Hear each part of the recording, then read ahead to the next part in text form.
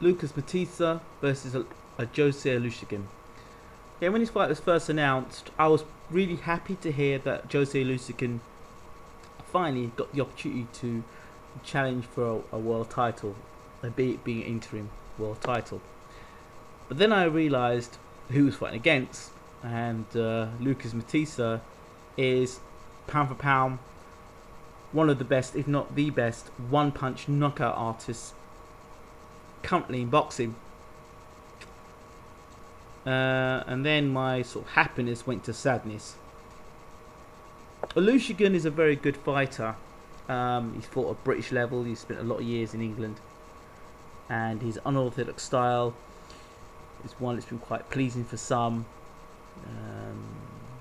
And I think the problem with Olusegun is because he's got such an awkward style. None of the fighters, none of the world champions wanted to fight him. I think most recently he tried to challenge Eric Morales, who I think had Olusegun be fighting Eric Morales tonight, although Eric Morales got beat by Danny Garcia, I'd give Olusegun a better chance against him. I'd give him a better chance against Danny Garcia.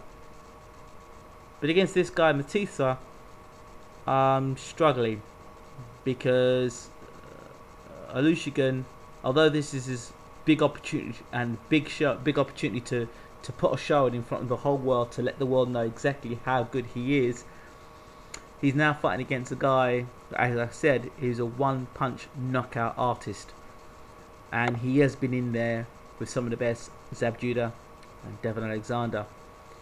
For me, again, I think that he beat both Alexander and Zab Judah.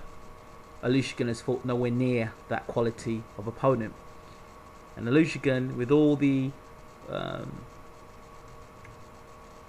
gifts or technical ability that he has, where he's able to switch it and do the things it does, and has made him so difficult to face, it's one thing doing that at British or maybe European level, but doing that at world levels are totally different kettle of fish. And when you're doing that against someone of one punch dynamite power, you know, you're gonna have to box your socks off to win. And I just fear in this fight, Olusegun, the whole reason why this fight was arranged for me, and I think was people in boxing feared Olusegun, so they thought, well, you know what, let's match Olusegun up with a guy who's dangerous. Look, if Olusegun wins this fight, he will have announced himself on the world stage. He really will have, but he'll have to come for a real tough fight against Matthysse. For me, I think that Olusegun will give Matthysse the runaround for a while, but I think in the later rounds, round 9 or between rounds 8 to 10, I'm looking for Matthysse to trap Olusegun on the ropes and to get caught and to knock Olusegun out. So I'm looking for Matthysse to win this fight inside 10 rounds. I know that Olusegun scored a lot of wins at the lower levels, but I'm not sure if that technical ability is good enough at this level. And he hasn't fought enough people at world level for me to be confident that those skills are going to be good enough at that level.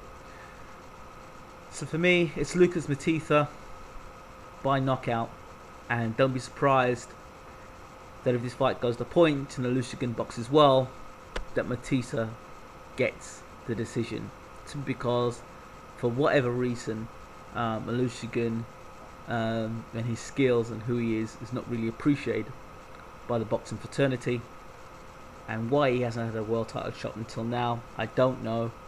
But like I said, against Morales and against Garcia, they're giving him a fair shot.